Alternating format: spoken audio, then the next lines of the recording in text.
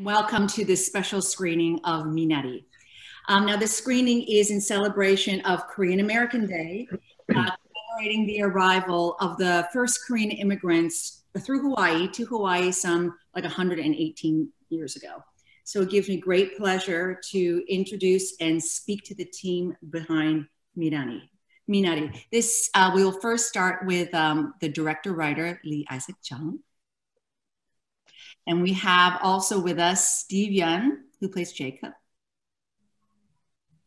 Yeri Han, who plays the character of Monica. And Ye Jung Yoon, who plays 할머니. Hi, it's such a thrill to see all of you at once. And it's fantastic for me because I get to have like a personal conversation with all of you. And I'd like to start by, it's almost hard to not even get emotional about it as an actor and as a Korean American actor to see a film that is so profoundly speaking to me. And it's almost like I don't even want to say why, because there's so much profundity in it. Anyway, it is a greatly moving piece. And I also want to say, Isaac, I really feel that this film it will go into the canon of great American films. It is so profoundly American. I'm going to start with just the questions that I have for you as a director. How did you start by how did you create a safe and kind of space for your company of actors? And with that, did you have time to rehearse? First of all, thanks for that introduction. And I'm just so glad that this film spoke to you. That means so much to me. But in terms of creating a safe space, I made sure to bring all the actors to the middle of nowhere and to load them up in a little trailer home and turn up the heat and create the environment of what it actually was like to grow up in that place. All kidding aside, I mean, we were in Tulsa and we were away from the sorts of lives that we're used to or where we're living now. And we like to gather at this house that my good friend Ina Lee was basically being a host over, and she was cooking meals and really creating this space for us. And the actors and we would get together there and just have a very communal experience. And that started a week before production. We did a lot of reading of the script and just talking about life, talking about our memories, talking about our grandparents. And all through production, once production started, we kept on reconvening there because we felt like the script was constantly in process. We were always adjusting it. And it made it feel more alive somehow that this document, we could keep on changing it and tuning it according to what we were finding on set.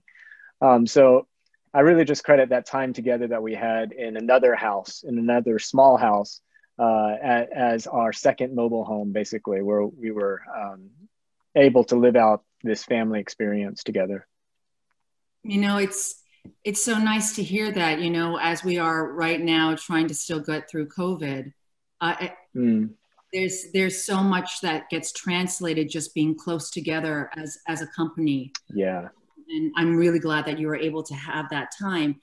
This is clearly a deeply personal film. And I know you've spoken about how it kind of started with like memories. My question to you is like, can you take us through your process a bit? Like from the moment that you sat down and like, what was the first memory to, examining, I guess, the word personal to now, like going through this press, it's because it's a whole other section of the work. And just kind of how that process has changed for you. Yeah, it started, I was in the South Pasadena Public Library, and I decided to spend an afternoon writing down all the memories that I could from uh, the age that I was, or the age of my daughter. So the age that I was then, if that makes sense. My daughter was like 6 years old at the time, and I decided, okay, I'm going to remember what it was like to be 6 years old.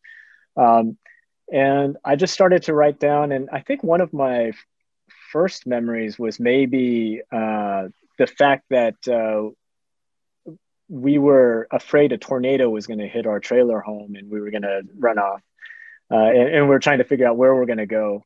And then I just recalled that, we moved into that home just a week or two before that tornado hit. And so that led me to that memory. And that struck me as an interesting way to start a film, this family showing up at a trailer home in which the mother had no idea that the dad was going to lead her to this place. And that's from real life. My dad really did that. And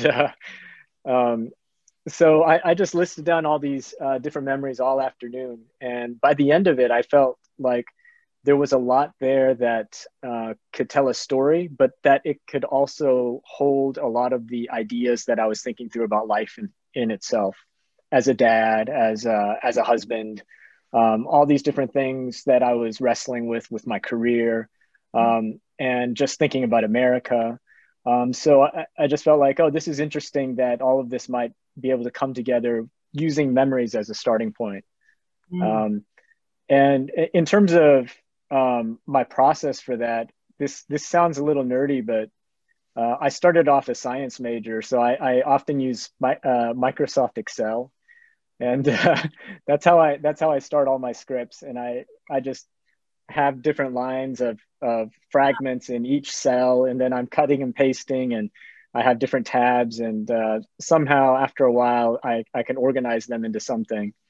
And that's really the way I worked with that. And it took me a few months to write that script, I would say. I think it took me about 5 or 6 months. And then I went off and did some teaching in Korea. And around the time that Plan B came on board, I was in Korea, and I was able to meet 선생님, 윤여정 선생님 and Yeri. And Stephen was on board at that point when Plan B had come on. Yeah, from that point on, that was early 2019, we raced towards production in the summer of 2019. And then we got into Sundance and we premiered it in January. So it was really quick once all of that came into place. For those who are joining us who actually might not know filming, that is extremely fast. And that is a lot of pressure to be ready, but for Sundance. And what a launch that was. That was incredible. I don't know anything, but I read, and I was, in January, whenever it was, I was so thrilled. I was like, what is this? I don't know. I feel like, Steve, I texted you. Thank you. So can you also tell, this deeply personal experience, now going through sharing it with the world and having to kind of talk about it again and again and again, how has that transformed from a very personal way of like, this is my first memory that is coming, to then having to talk about it in a much more global way? Like, does it still stay yours? I see what you're asking. Yeah.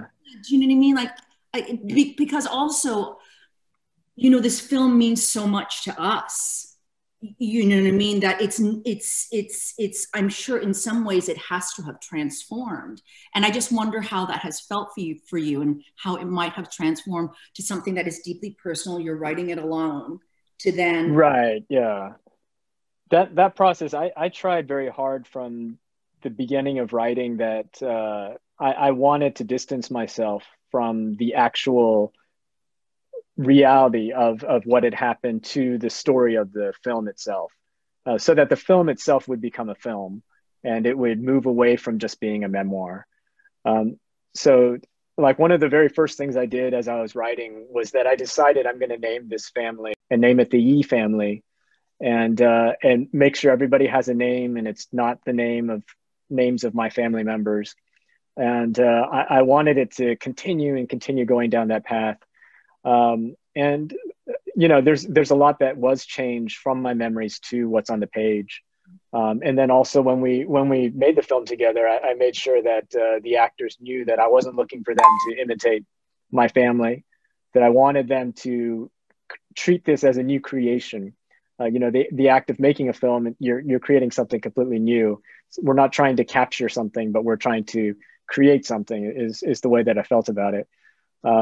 And full circle, when we came around to the end, the cut, I felt like it still retained so much of the spirit of what I remember from growing up. And when my family saw it, they said that they couldn't sleep at night. They said that all night they just kept dreaming about Arkansas and being in that trailer home. And my mom had a dream that she saw my grandmother, and my grandmother was 𝗀𝗰𝗿𝗄𝗃 𝗁. You know, so there's this interesting thing that happened in which the film kind of infiltrated our memories a bit.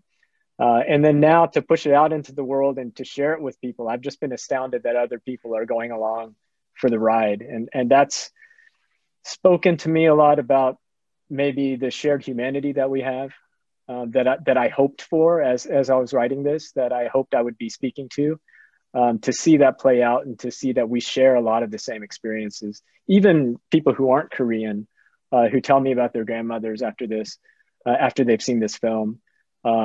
That's just been so crazy and so wonderful and beautiful for me. Oh, it's so deeply so. You know, I know, as I said, that it's a deeply American film, because it is, and it deeply it speaks to the immigrant experience in a way that I've never seen before. And I also want to add, you know, American Dream aside, these are about people who just want to live well. You know, that is universal. You can see in kind of in a more mythic kind of way, family, what it is, earth, what it is to get your, and oh, I was about to say something that happens at the end. No, but what togetherness is and what struggle is. Mm-hmm. I'm now going to shift to a couple of questions to Mrs. Yoon and Yeri. I can't call you by your first name.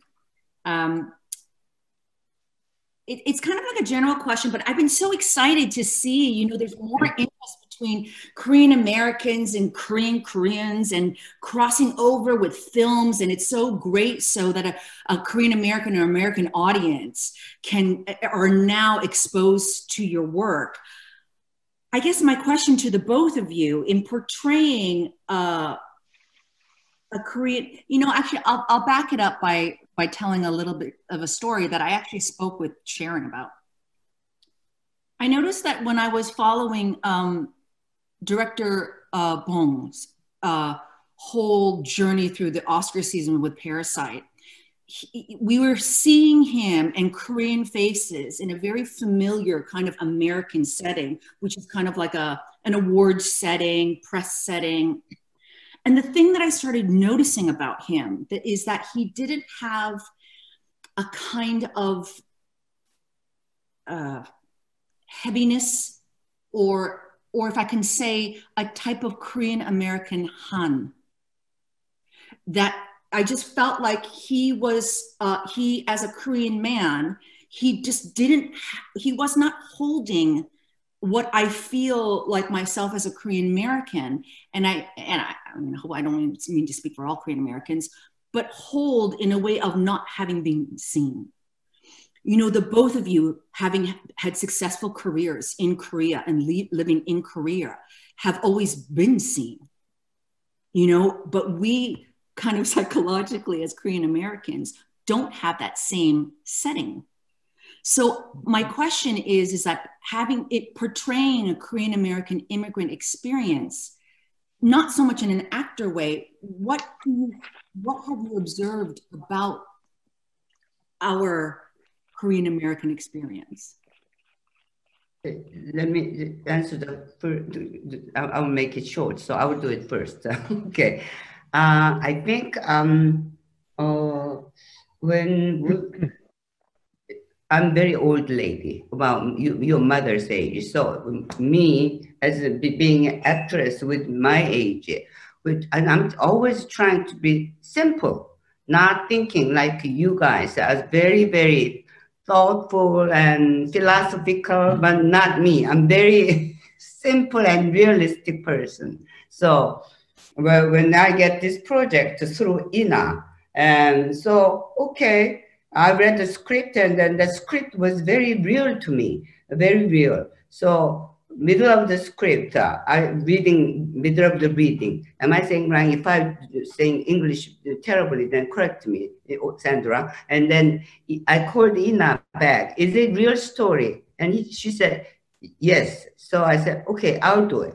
And at my age, at the time, I happened to have a time, not having because I was resting for all the Korean program. So, okay, I'll do it. And so that's what happened. Then I didn't expect to be this much attention. You know, to me, it was just doing my job. And then luckily, the Stephen and 𝗀𝗍𝗍 and Isaac, all of them were so nice people. And then Ina was actually not the host. She was the maid, actually, for us.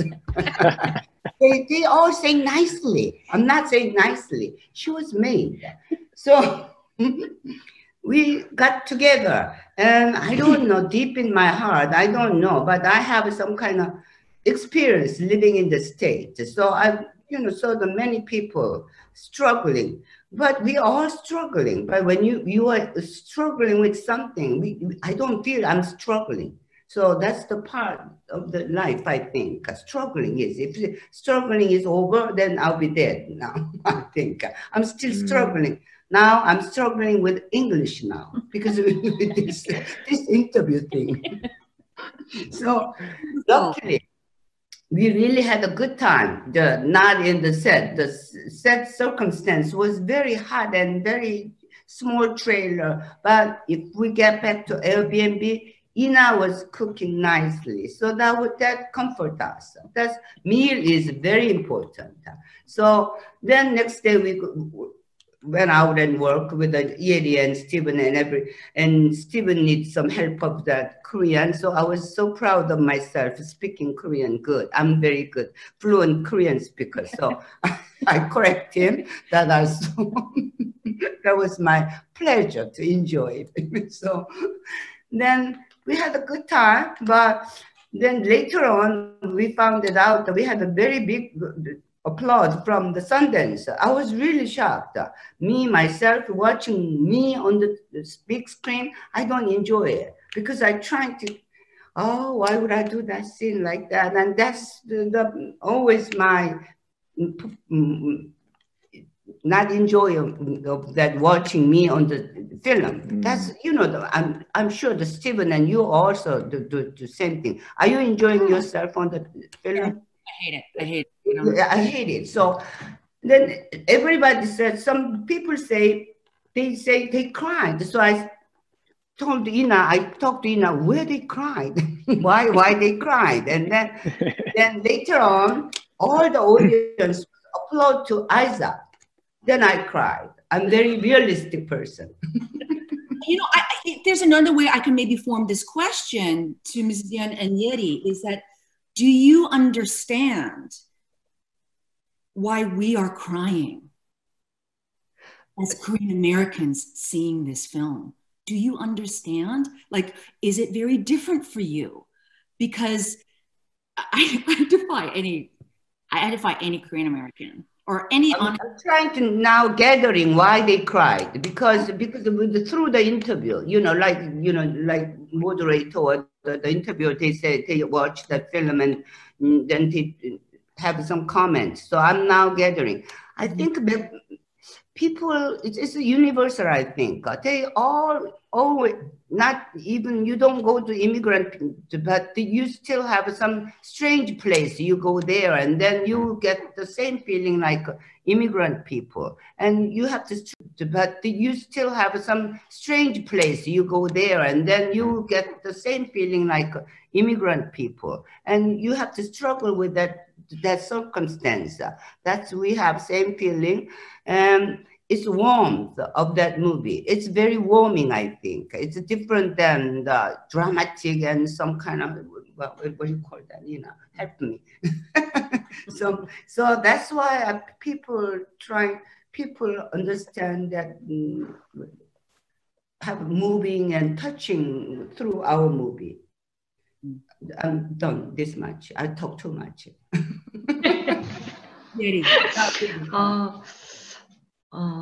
저는 사실은 뭐 미국에 살아본 적도 없고 제가 처음 미국에 가본 것도 털사이고 되게 정말 새로운 경험을 이 영화를 통해서 많이 했지만 제가 생각하기에는 사람이 사는 게 다 닮아서 그런 거 아닐까라는 생각이 들어요. So I've never lived in the US, and Tulsa was actually my first time visiting the States. So everything was such a new experience for me. But the way I think the reaction comes from the fact that, you know, people's lives resemble one another. We all go through the same things. 사실 모니카도 뭔가를 알고선 미국 땅에 간 것도 아니고 사실 제이콥이라는 한 사람만 믿고 그런 정말 아무것도 모르고 간 거죠. 근데 나의 엄마 아빠 또한 굉장히 그냥 잘 모르는 어떤 모험을 한 거예요. 알지 못하는.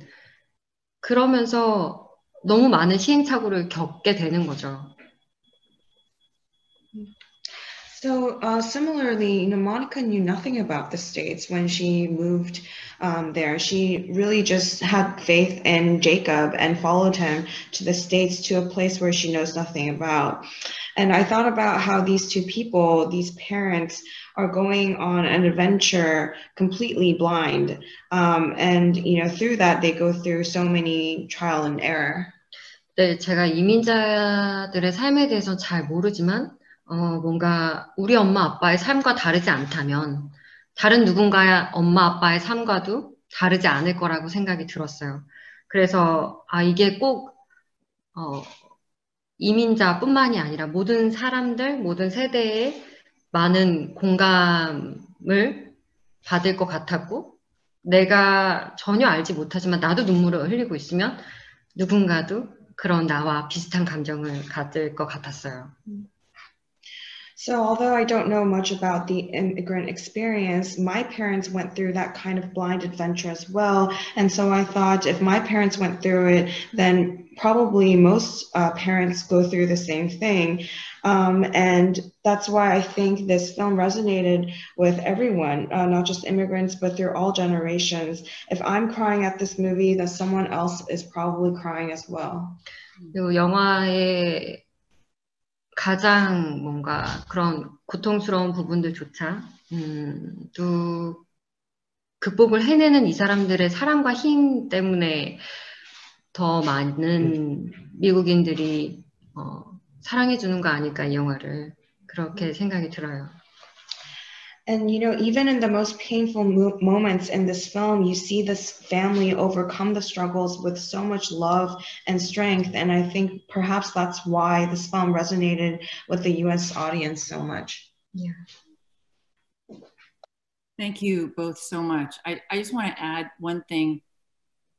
Oh, I want to add so many things, but I want to add one thing is just in the physicality, everyone's physicality. This is something that actually I know, you know, a big part of this film is its universalness, but just today on Korean American Day, I'm going to talk about how it's so specifically Korean American. It's like it's like the feeling of all of your skin. It was like, I feel emotion. It's like I imagine my parents in their in their 30s. And I imagine like, oh, your skin is like my mother's skin. And Jacob's effort, or Jacob's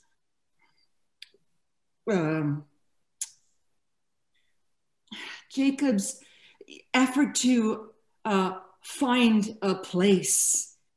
It was so in everyone's bodies. And Mrs. Yoon, you are close to my mother's age now. You know, in Halmoni's body is my mother. So I guess one thing that I can say is just the thing that it is being Korean American, seeing this film, is you just didn't realize that you were sitting on so much grief. And watching the film lets it go a little bit. And I think for us, it's something really great to celebrate. So thank you. I'm gonna move to 𝗬𝗲𝗏. 𝗬𝗲𝗏,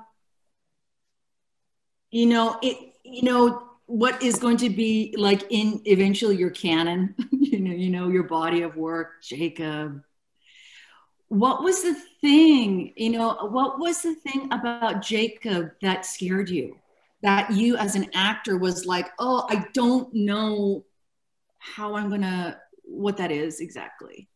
Yeah, there's a lot. I think on like a surface tangible level, it was proficiency. It was, getting the language specifically correct. And I was going down that route, but then one kind of large hurdle that I crossed helped me to let go of approaching it in that way, of just really approaching it from a style place and rather from kind of like a heart place. And that was to kind of overcome the gaze of my own internalized understanding of my parents, and to kind of overcome the romanticization or the lionization or even the infantilization of them. I think, oftentimes we're often told by, or at least, the way that we talk about our parents, because we're in some ways severed from them through communication and through cultural boundaries, we remember them either through their suffering or in the ways that we miscommunicate love to each other. And so I had to overcome that archetypical idea of who our parents are. And I warred with that quite a bit, because I was like, should an 𝗏𝗏𝗏 stand like this? Should he spit like this? Should he push buttons like this? And like, while those things are true, I remember there's this car scene that we cut where I pushed all the things with my middle finger, because I was like, that's my dad. He pushes stuff with his middle finger. And I would bring those tiny little things in. But when I started to realize that I am my father, when I started to realize that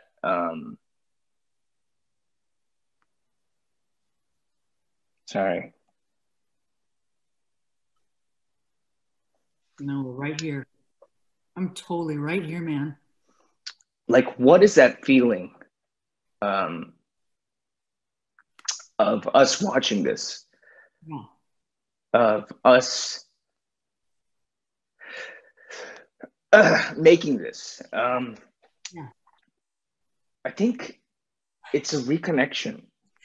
I am just so profoundly grateful for this film. In our journey as Korean Americans, as I do this too, this is my job too, to just try and tell our stories or just be visible, because we need to hold our own existence. I am just, again, could go on and on about this specificity in the way that I think this film is specifically talking to me. And again, on this day, I feel like I could talk about it. I can talk about, when Monica eats the 𝗏𝗏𝗏𝗏, and then when she eats the 𝗏𝗏𝗏𝗏, I burst into tears. I burst into tears, because it's something that is so specific, and it's almost like, oh, I never knew that I needed that gift. And you just open it. And also, 𝗀𝗰, when Monica walks into the mobile home for the first time, she's silent. And I'm just the amount that you are translating in that is also like a salve. The entire film was a salve. Also, absolutely, we're not just right now in this moment talking about how significant and important this is in the canon of filmmaking, right? I'm talking really kind of specifically and kind of emotionally based for today for us. But it is, all your performances are a salve. And, you know, Stephen, going back to, you know, honestly, your sharing of the mystery of that moment, I'm really grateful to as well, because we don't have it all figured out. Yeah. You know? Yeah.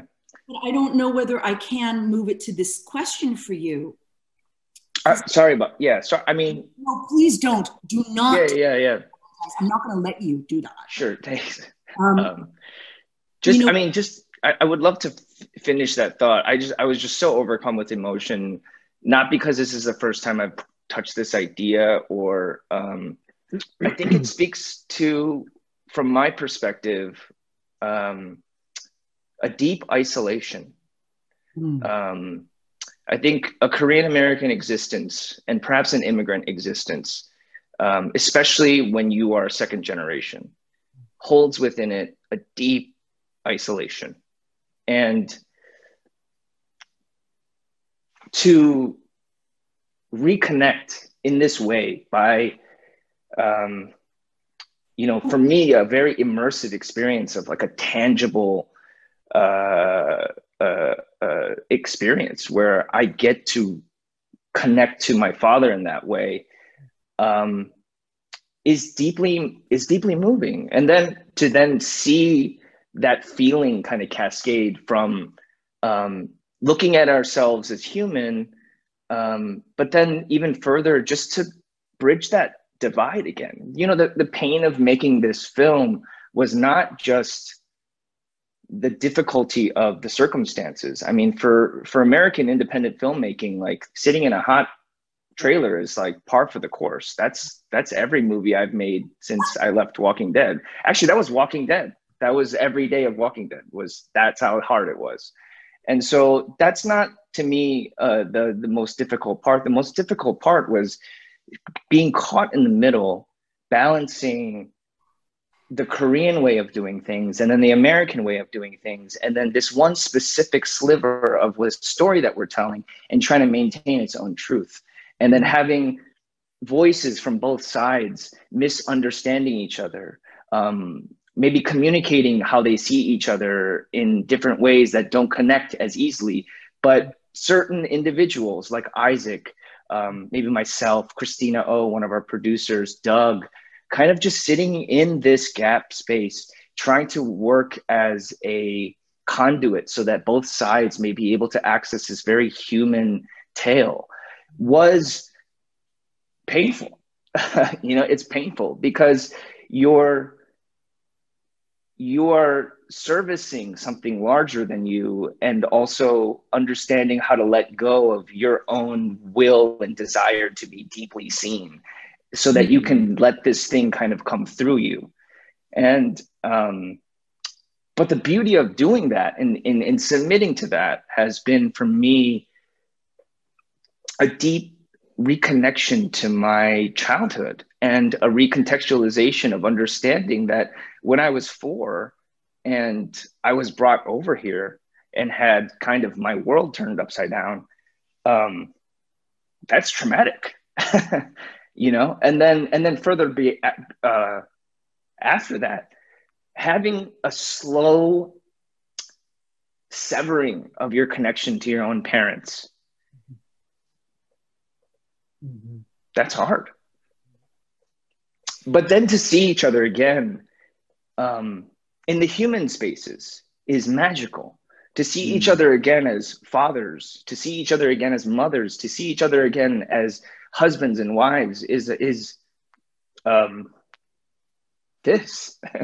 you know, is this. And so, yeah, I mean, I think the only way we got to this feeling was by allowing access for everybody on the universal basic truth of humanity. Because if we didn't humanize ourselves in this experience and in this story by not over explaining, by not making it for us, by us, by not, you know, keeping a gate around it, but rather just opening it up to everybody, it actually allowed us to see ourselves a little clearer.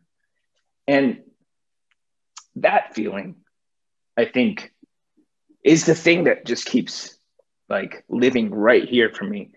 Huh. And you know, you were saying like, what's the course of this press tour been? And it's been like this the whole time.